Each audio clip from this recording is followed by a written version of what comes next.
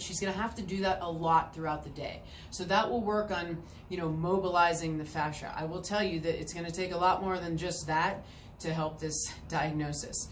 Hi, my name is Dr. Courtney Conley, and what we're going to be doing over the next couple minutes is talking about the difference between different heel pain diagnoses, plantar fasciitis and posterior tibial tendinitis. Both of these can present with heel pain, and both of them are treated and approached very differently. Most of your patients will come in having self-diagnosed themselves with plantar fasciitis. It's the most common thing that comes up on Google when they search heel pain. So I think as practitioners, we need to be able to differentiate these differential diagnoses of heel pain. So these are the two that we're going to talk to you about today. So the first being plantar fasciitis. Yes, it is a very common diagnosis, and the reason is that as we are walking, keep in mind walking is basically controlling the fall as the foot hits the ground. In order to allow good movement through the foot has to be very strong. And we know because we walk on man-made surfaces in footwear that basically inhibits our foot musculature, that the intrinsic muscles of the foot that support the plantar fascia get inherently weak. And as a result of that, when our foot goes to hit the ground, that plantar fascia can act more like a dish rag, and then you can start to get inflammation along the fascia. I think something that else is important to understand is it's the flexor digitorum brevis, or the muscle that runs parallel with the plantar fascia, is the tissue that you will find the bone spurring in, and that's simply because it doesn't have the eccentric control to control the foot. So when we start to get into assessment and treatment, we're going to look at function of the intrinsic muscles and how those muscles support the foot. On the other hand, with posterior tibial tendinitis, these patients will say, I have more pain in my heel or in my foot the longer I'm on it. That is in contrast to plantar fasciitis, where the longer they are on it, the pain typically gets better. So right out of the gate, you can make a good kind of differential diagnosis there.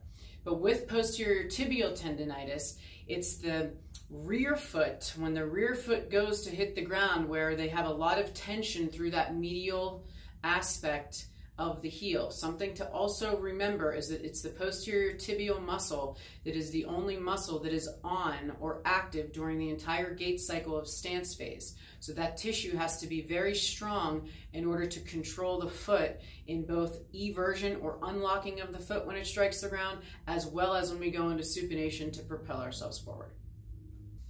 Okay, so what we wanted to do now is give you just a quick little assessment on being able to assess plantar fasciitis versus posterior tibial tendinitis. Keep this in mind. We're only going to show you a brief assessment that we do here down at the foot. In any foot diagnosis, you have to assess the entire kinetic chain. You have to look at how the hips are functioning, because those are going to be which stabilizes the foot. The foot is only going to be as stable as the hip that drives it. So always be assessing up the kinetic chain. How is their proximal stability, and how are their hips controlling how that foot hits the ground?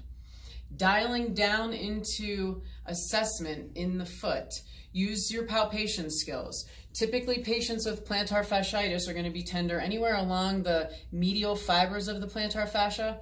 They'll be tender at the heel. The pain can actually also be diffuse across the entire heel.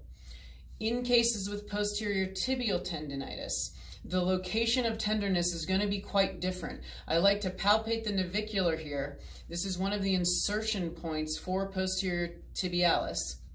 They will be tender here. They will have more tenderness along the medial border of the foot, up behind the malleolus, and then you can usually trace that tenderness up along the medial tibial border there, which makes sense because those are going to be your patients that can't seem to control their rear foot pronation or eversion. So when we get into palpation, I will basically take the foot into dorsiflexion here, okay? So I'm going to bring her ankle into dorsiflexion. I'm going to take my other hand and I'm going to stabilize that first ray. When I do that, then I'm going to take my hand here and assess the mobility of this big toe. If I have good mobility of the plantar fascia, then I should be able to be in dorsiflexion, stabilizing the first ray, and get some good movement out of that big toe. If I don't have good range of motion here, that could be indicative of plantar fascia that is going to be, excuse me, restricted, if you will, or causing an inflammatory response at the bottom of the foot. Okay, so we've looked at palpation of the posterior tibialis muscle and tendon, and also for the plantar fascia. So those should be very good indicators of kind of, you know, where you should be thinking about as far as diagnosis and treatment. For to look at the function of the tissue, I love using a single-legged calf raise to look at the sufficiency of posterior tibialis. So we'll have the patient go into a single-legged calf raise here, and then she's going to come up. Now, when the patient drops their heel down, when they drop their heel down, the Achilles tendon should divide the calcaneus here. Okay, what often you will see in patients with posterior tibialis insufficiency is as they go to drop the heel down, you'll see the rear foot evert here, or they keep doing this, keep going there, and because they don't have integrity of posterior tibialis, when she drops the heel down, you can stop here, John, yeah, you'll start to see a collapse along that medial column of the rear foot. And as soon as you start to see that collapse, then you know that posterior tibialis tendon is going to start to take a beating in the gait cycle because it simply doesn't have the control. Another quick assessment that we like to do for plantar fasciitis is to assess the strength of flexor digitorum brevis. Tom Michaud, who has just been a great reference and resource for us, has a dynamometer that you can actually use to assess the actual strength of FDB. But for our cases here, we're just going to use this kind of card. And what I'll simply have the patient do is I'll put the card underneath the 2 through 5 digits of their foot. That would be flexor digitorum brevis. And without clawing the card, I simply ask them, can they contract their toes and prevent me from pulling the card out from under their 2 through 5? You know, it's a good kind of general assessment, but it gives you an idea of how much control they have at their foot. So I'll simply have her try to press down here, and I'll try to pull that card out from underneath her foot. I would be aware of cheating here. Patients will try to turn their foot in or lift their heel up. So if you can have them in a seated position at kind of a 90 degree where their hips and knees are at 90 degrees, it kind of takes out some of that cheat. Okay, so you should have a good idea of what's happening here. Is this plantar fasciitis or is this posterior tibial tendinitis? If you have a case of plantar fasciitis, there are multiple ways to go about treating this. If we're going to go from a functional perspective, then yes, we can work on working the fascia at the bottom of the foot. This is a pretty common thing. You'll see patients rolling the bottoms of the foot.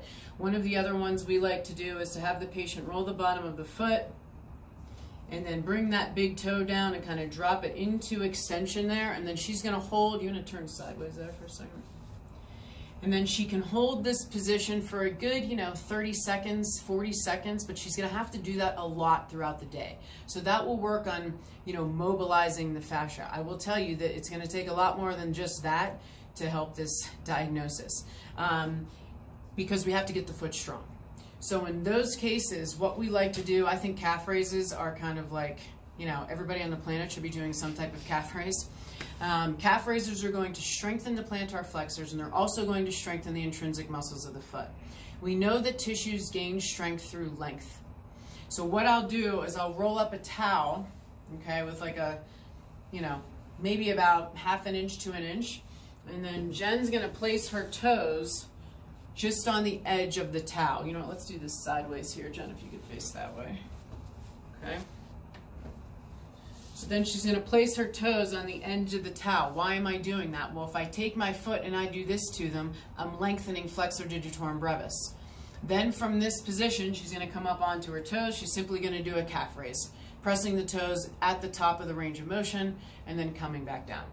So that is a good way to work on the fascia, as well as to start to improve the function of the intrinsic muscles of the foot to help support the plantar fascia. With posterior tibial tendinitis now, what we like to do is start to control the rotation at the foot, if you will, or how that foot controls motion in the transverse plane. So one of the ones we like to do for that is I will take a band and we'll basically do a figure 8 around her foot. Okay. And she's going to want to get some good tension in that band. okay? I'm always making sure that this first ray stays in contact with the ground. You want to make sure that the big toe does not come up off the ground when you do this. So we're basically going to have the forefoot planted, and we're going to be screwing the rear foot to start to control or activate some of that posterior tibialis. So she's going to anchor here, and then you can see her foot going into supination here, and she'll be able to tell you, yes, I feel that along the medial aspect of the ankle and going up into the medial tibial border. So again, she'll come out and then slowly come back into midline. What I do not want my patients to do here is that, okay? Because then now they're going into too much tension through the tendon. So again, they can do multiple reps of this, making sure that that big toe stays anchored on the ground. Calf raises also for posterior tibialis is a wonderful way to control that motion. We'll have them put a ball at the heels and then also do calf raises there.